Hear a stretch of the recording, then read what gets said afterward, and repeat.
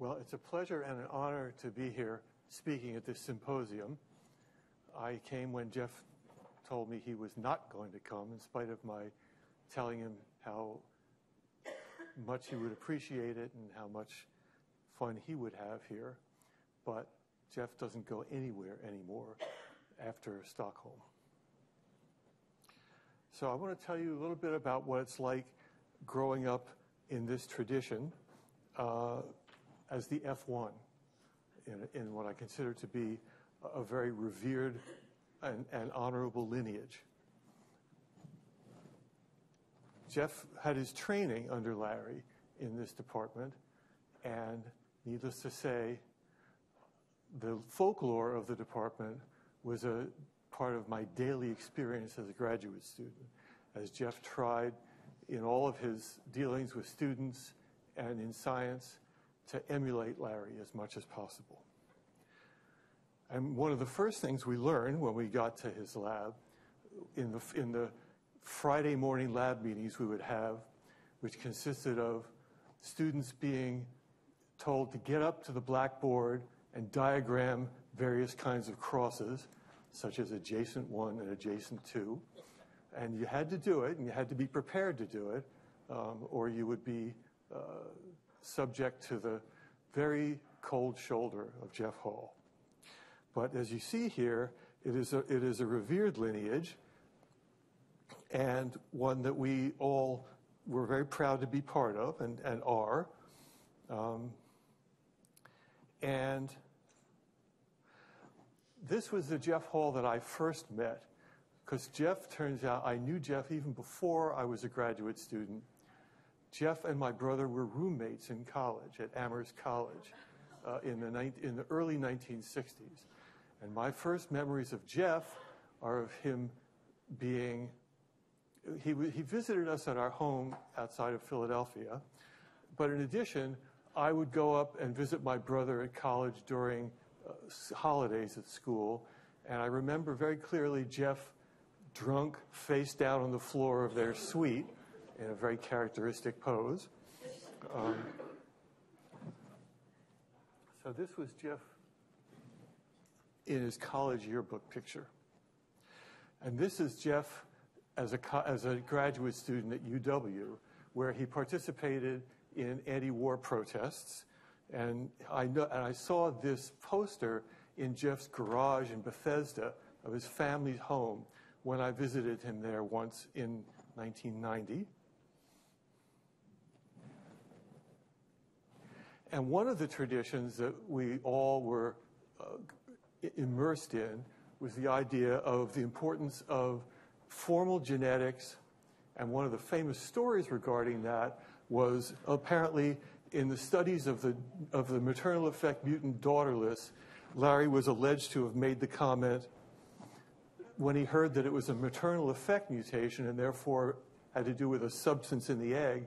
His comment was, "The only time I care about a substance in the egg is when I sit down to breakfast." And that became a kind of a mantra for us in what was kind of a general disdain for biochemistry, referred to often as going down the biochemical drain. And if it was genetic and it was Drosophila, as you've heard previously, that was considered to be the pinnacle of science. Jeff went from UW to be a postdoc in Seymour Benzer's lab, where, as you've heard, he was one of at least two who had come from hardcore fly labs to help bring some real genetics to Seymour's lab, which was studying Drosophila, but where he was not experienced in Drosophila genetics other than what he was able to pick up from Ed Lewis, his friend who had a lab down the hall, and which was not insubstantial, but it wasn't how Seymour liked to spend his time. Seymour liked to spend his time pushing flies and doing experiments. So, and this was the Benzer lab that Jeff was part of in 1972, a motley crew, if ever there was one, with the likes of Bill Harris, Chip Quinn, who went on to study learning and memory, Doug Kenkel, who Jeff worked with extensively, who became a developmental biologist. Here's Jeff. There's Seymour. And I'm not sure, this was somebody who was a graduate student, whose name I don't know, and the others were technicians in the lab at the time.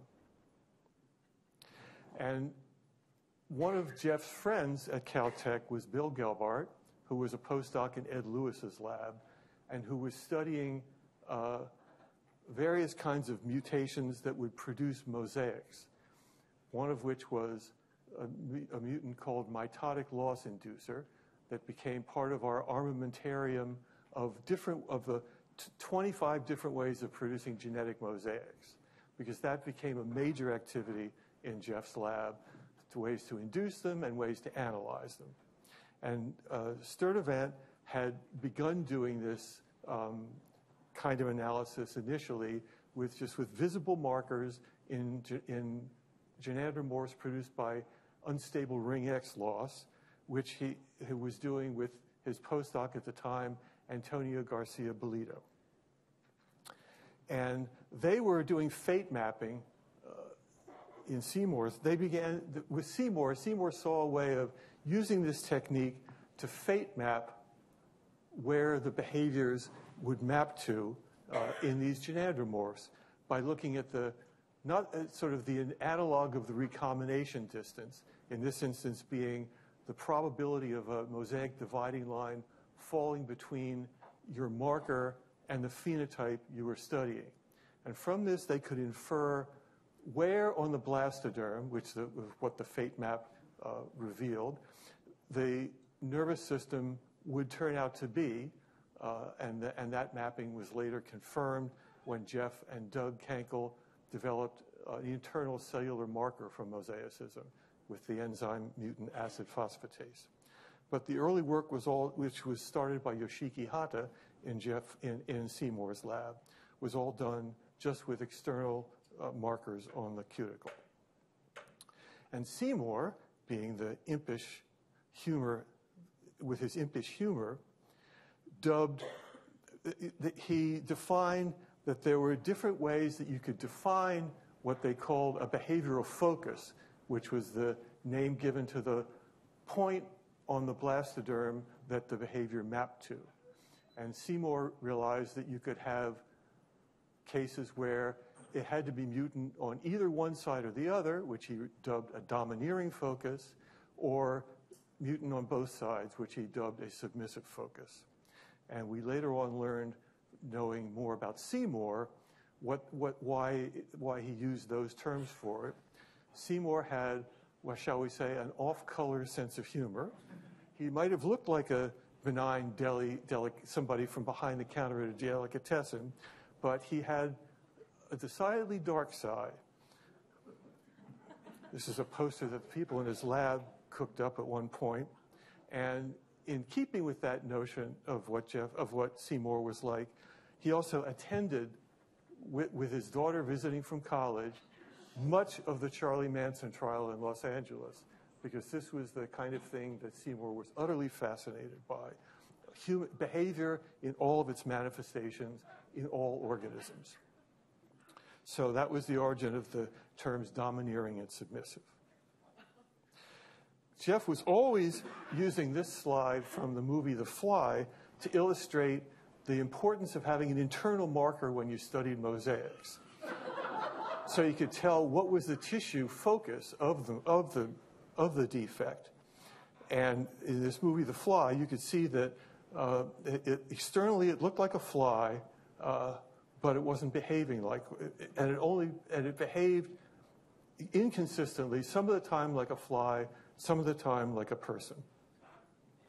And that was the reason for Jeff and Doug the histochemist, Jeff the geneticist, developing this mosaic technique using a duplication for the enzyme acid phosphatase, which would stain the cell bodies in the brain, and Jeff synthesizing a duplication of this onto the X chromosome so that they could produce X chromosome loss gonadotropins by any of the available techniques for doing that with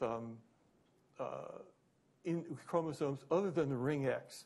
And that mainly consisted in this initial study of theirs using the mutation referred to earlier today, paternal loss, the PAL mutation. And my familiarity with PAL is as a way of producing mosaics because it would produce random mitotic loss of male-derived chromosomes. So if you had a chromosome coming from the male that carried this duplication and the male was homozygous for PAL, you would get mosaics at a frustratingly low rate of something like much less than 1%. When I spent 2 years trying to plow through the genetic crosses to produce the stocks to make PAL-induced mosaics with a gene coding for acetylcholinesterase in the fly. Never succeeded, only was able eventually to do it when I reverted to using the mitotic loss inducer mutation, which being X-linked and recessive was a little bit easier to get through the crosses with. And that finally made it possible for me to generate mosaics for acetylcholinesterase. But as you've heard, Larry, and this was transmitted through Jeff to me, Larry was a maestro of chromosome mechanic manipulation. And we all, on the Friday morning lab meetings where we were forced to get up in front of the group and diagram the crosses, would go through what was adjacent 1 or adjacent 2 segregation of translocation breakpoints. And this was part of our upbringing. So Jeff used this ability to make mosaics with PAL for the acid phosphatase duplication to generate the first fate map of the nervous system in the fly using the acid phosphatase internal marker. This was the crossing scheme required to get those mosaics. And so it was a version of this scheme that I tried and failed twice to get through to make acetylcholinesterase mosaics. Can I show that to my students? By all means, I'll be happy to send it to you. It took me a while to dig it up out of my, I realized it was actually in one of their papers. And that's where I finally got that figure from. But before that, I had to try to dig it up out of my lecture notes from those famous Friday morning lab meetings. This was the other aspect of analyzing genetic mosaics in the nervous system, that you had to take the fly that was externally mosaic for the visible marker, test it for the behavior you were studying, recover it, embed it in this OCT medium, cut serial sections of it on the cryostat, and recover enough of them to be able to see the entire brain pattern of mosaicism. Needless to say, the number of flies that you could successfully carry through this entire procedure was not many, and if you were starting with a low frequency of mosaics to begin with, it would be a long haul, as it was for me, but one that I eventually did get through. And this is what the acid phosphatase mosaic looked like in the brain. This is an example of a male, a gynandromorph, which is male on this side, female on that side in the brain tissue. So Jeff asked the question, what parts of the brain need to be male for the fly to act like it's a male? And he did this sort of fate mapping study of it using this internal marker. And what he found was that, not surprisingly, it mapped to the brain, and that the different stages of courtship mapped to different parts of the nervous system. That the first several steps of orienting, tapping, and following would tend to go together and require male tissue on either one side or the other of this part of the dorsal brain.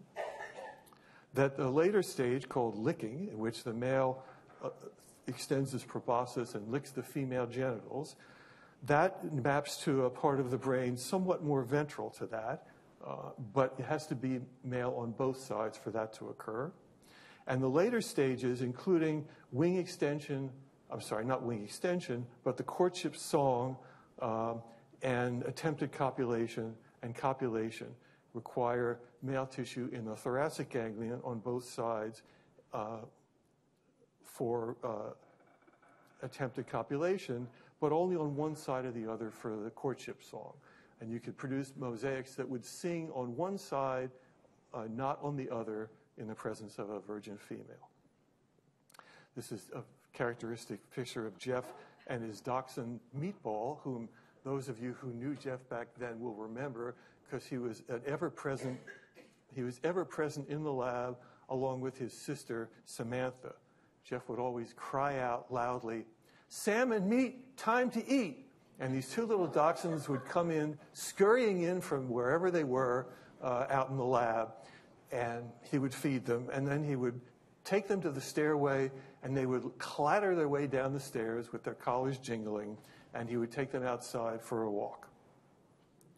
During this period, to analyze these mosaics, Jeff also collaborated with a scientist he had met at a fly meeting named Florian von Schilcher, who had been in Aubrey Manny's lab and had gone back to a job at Munich, where he started a lab, and he was studying courtship song in the fly and wanted to do a mosaic study of it with these gynandromorphs. And he was able to record courtship song of the fly using a sort of a super sensitive little tiny microphone.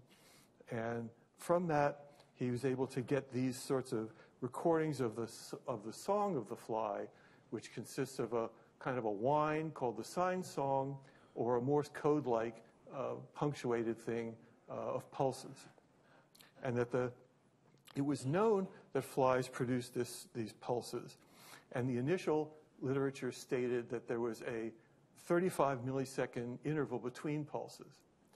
But none of them had ever looked at very long traces to see how consistent that interval was.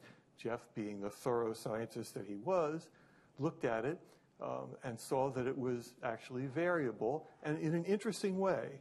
It showed a sinusoidal oscillation, which his postdoc, who came to the lab then, Bambos Kyriakou, picked up on. And initially, he was going to use it to analyze the circuitry of it using the acetylcholinesterase mutations that I had been studying as a graduate student. This is Bambos. This is the tiny microphone that he used for fly courtship song. This is Jeff during that period when he was frequently clowning around in the lab. And yes, he looked at a much longer series of traces that had ever been looked at before, stretching the chart paper all through the hallway, which I'm sure Gary Carpin remembers. Gary was an undergraduate in the lab at the time. And he would measure the interval between them one by one with a little tiny ruler and plot them on graph paper. And when he did that, he saw that not only did it oscillate, but it oscillated in a sinusoidal fashion, and that the interval could be considerably greater than what had been reported before that, because it was oscillating over a much wider range than just what had been that reported and recorded. By this time, Ron Konopka had already been a student in Seymour's lab and had published the first circadian rhythm mutants, which was published back in 1971. And Jeff knew Ron because they overlapped some of the time when Jeff came to the lab. Ron had not left yet. And so Jeff knew and had kept track of Ron when he had gone and gotten a job after Caltech, where he didn't get tenure, to go to this little college in upstate New York called Clarkson, where he had a little laboratory. They didn't want him to do research. He just did it anyway on his own. He had a little closet in his lab where he set up his fly activity recording, homemade activity recording device for recording circadian rhythms.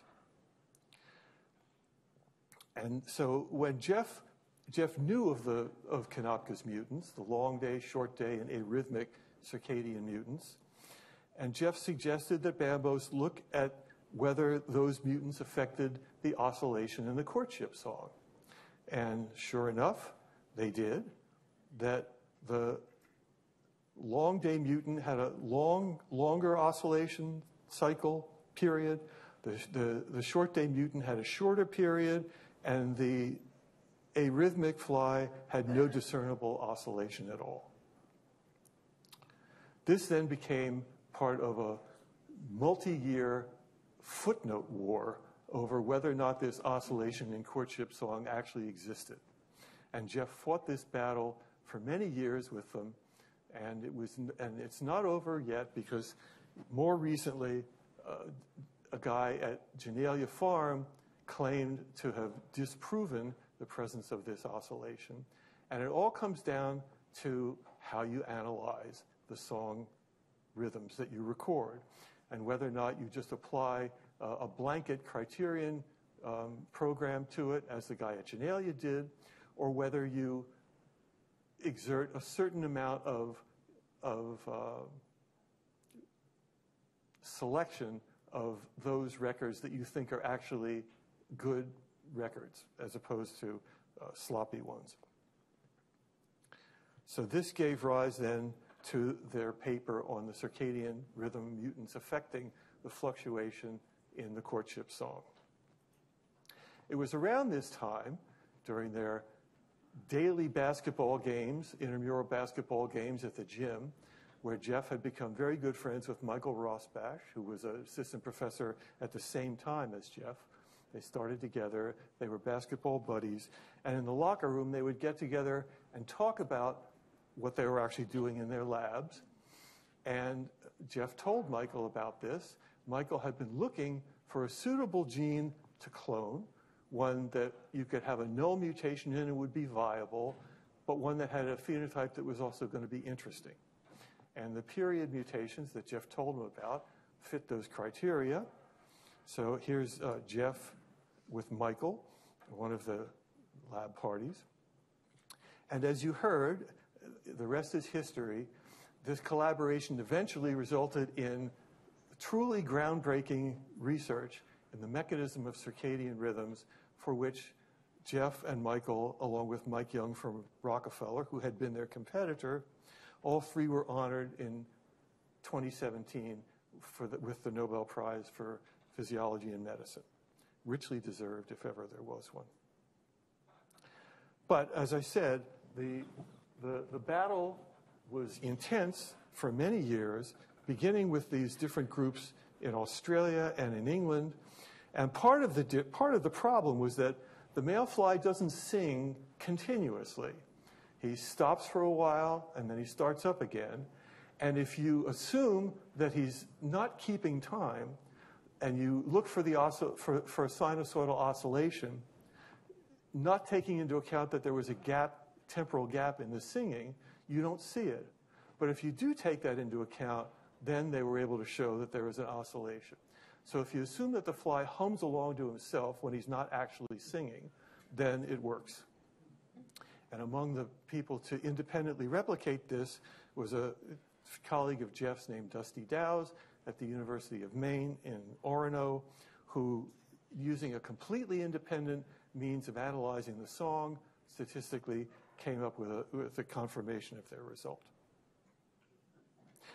So this was back then, the mid-60s was sort of the beginning of the modern era for what we've heard referred to as neurogenetics, when Seymour entered the field. Previously, the field had consisted of people who were of a more evolutionary bent, such as Jerry Hirsch, who were interested in studying selected lines rather than mutated lines, because they thought that mutated lines were too unnatural to be very informative. And this constituted another kind of pitched battle between schools of thought, between the mutant hunters, Benzer and his students, and those who were interested in natural variance and evolution, Hirsch and his students, for example.